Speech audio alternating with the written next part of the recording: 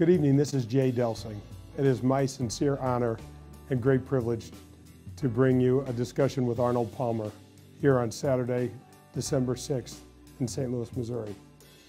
Arnold Palmer is perhaps the biggest iconic athlete of our time, and looking at his accomplishments read like a who's who of anything anyone in this country's ever done. So I'm going to get to spend a few minutes with Arnold. I hope you enjoy it. Thanks so much for being here. Is there any one of the accomplishments that stands out as neater than the others? I mean, Congressional Medal of Honor.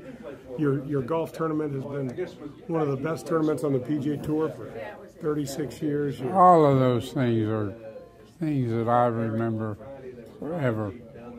And, you know, like meeting you, being with you.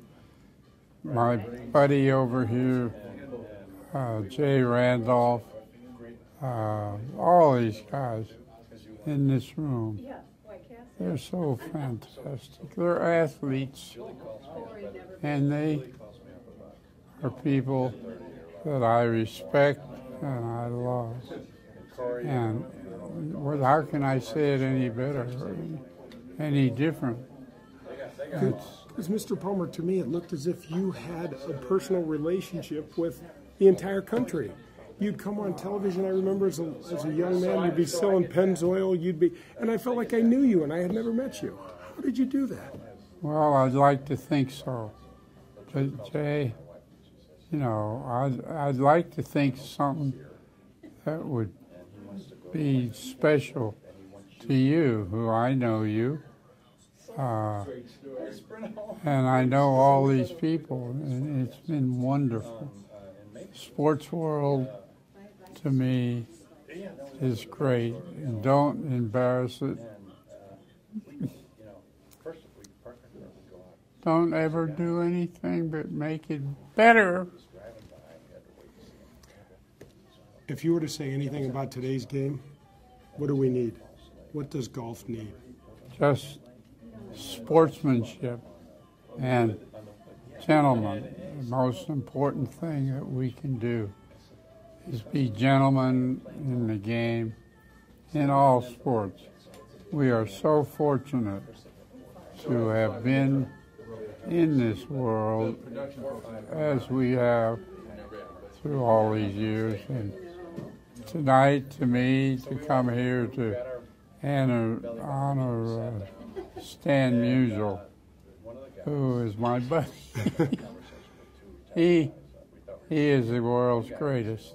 And if everyone in this room was as great as Stan Musial, and they can all consider themselves as a great success.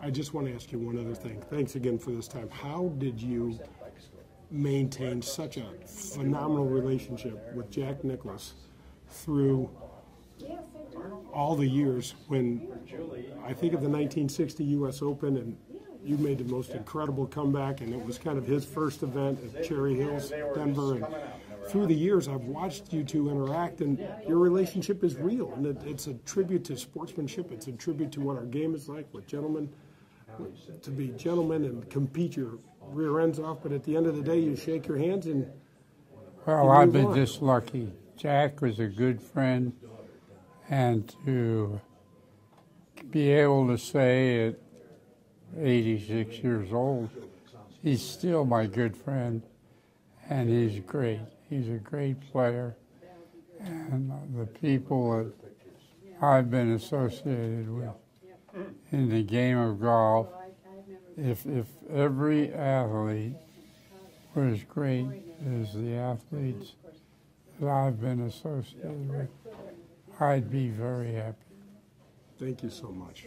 Thank you. You're welcome. That includes you, my friend. Thank you very much. I really appreciate this time, Mr. Palmer. Treat.